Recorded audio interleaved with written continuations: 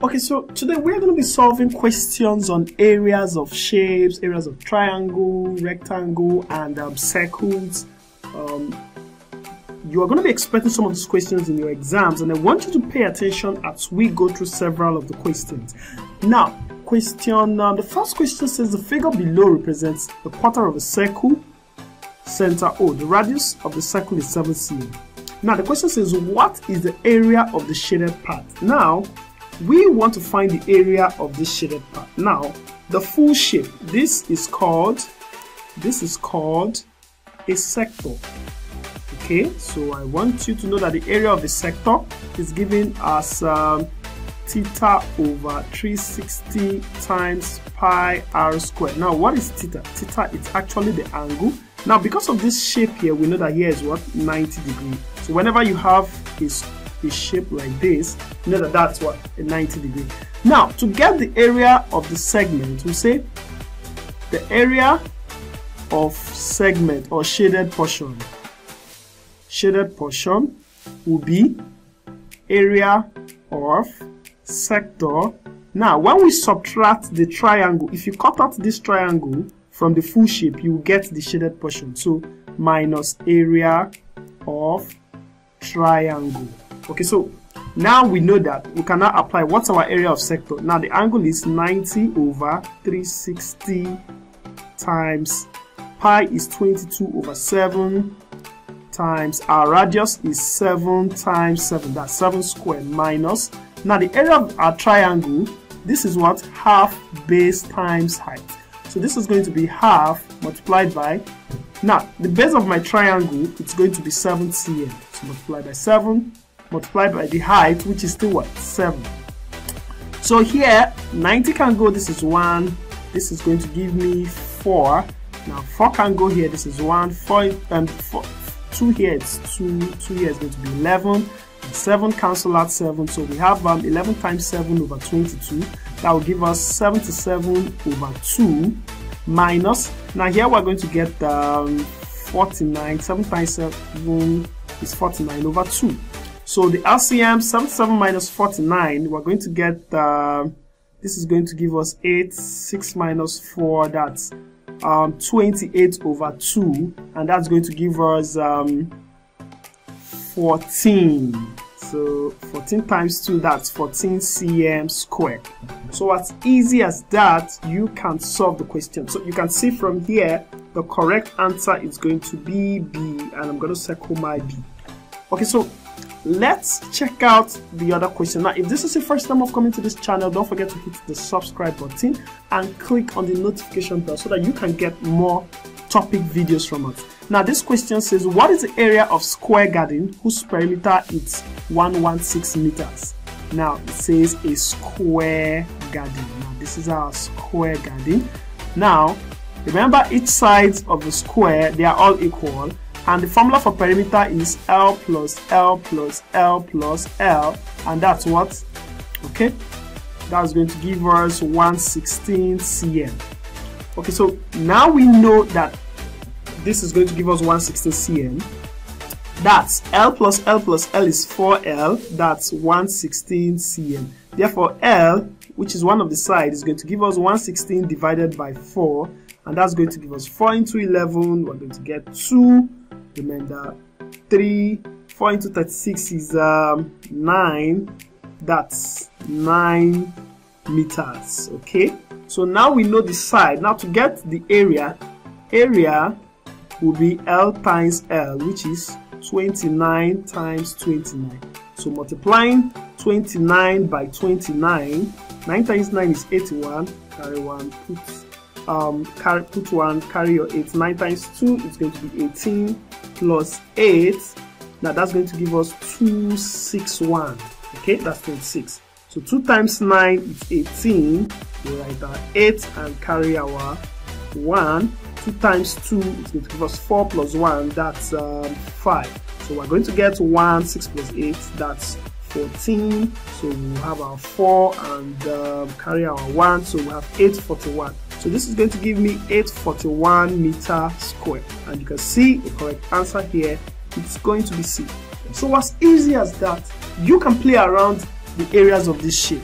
So sometimes the questions are not really direct, so you have to play around them to be able to get your answer. Now this question says the height of an isosceles triangle. Now let's draw an isosceles triangle. Remember, the two sides of an isosceles triangle are equal. So this side is not equal.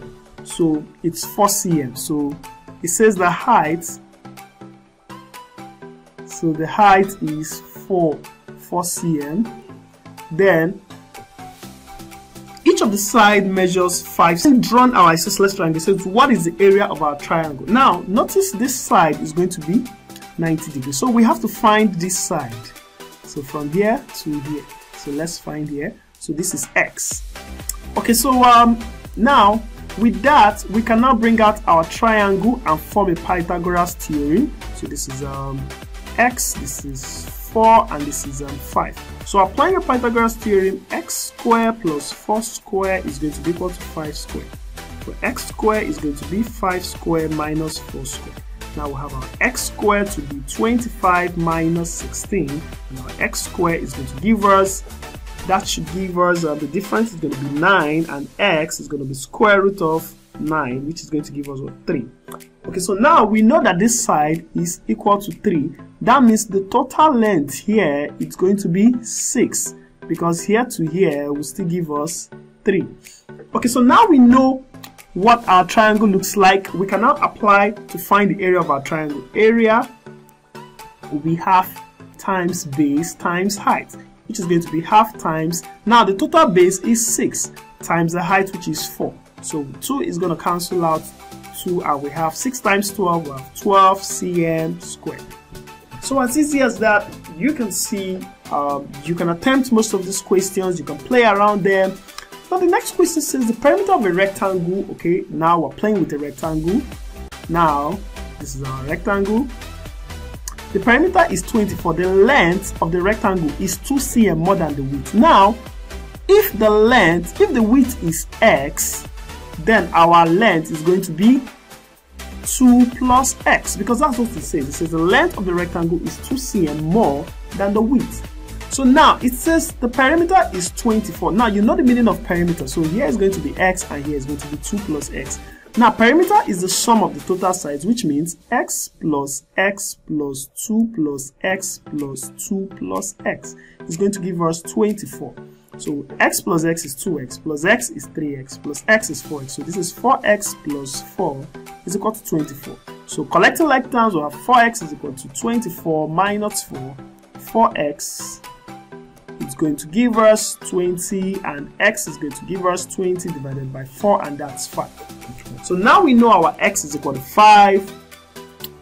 We can now say this place 2 plus x is going to give us 2 plus 5, that would be 7. Here's 5, here's 5, and here's 7.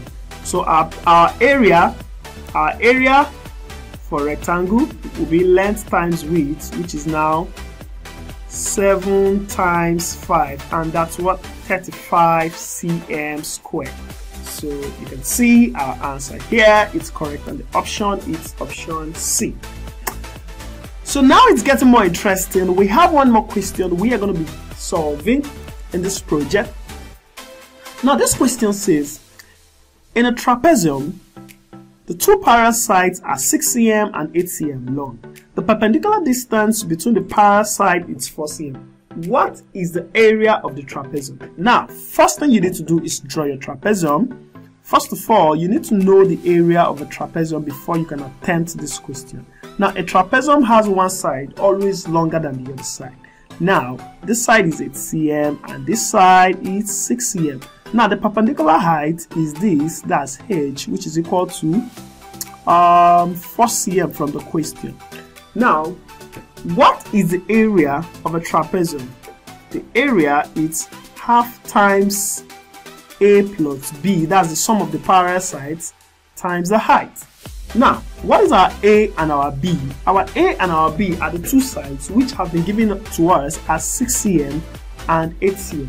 So I'm going to put it 6 plus 8 multiplied by the height, which is 4.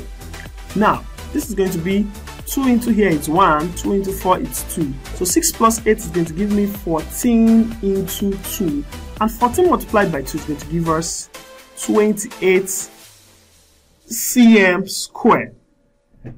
Now you can see areas of shapes are very easy to solve. It's an interesting topic. Now there are several questions you could attempt. If you also check out the description below on the channel, you're going to see several links to link you to more topical questions you should be expecting in your maths exam.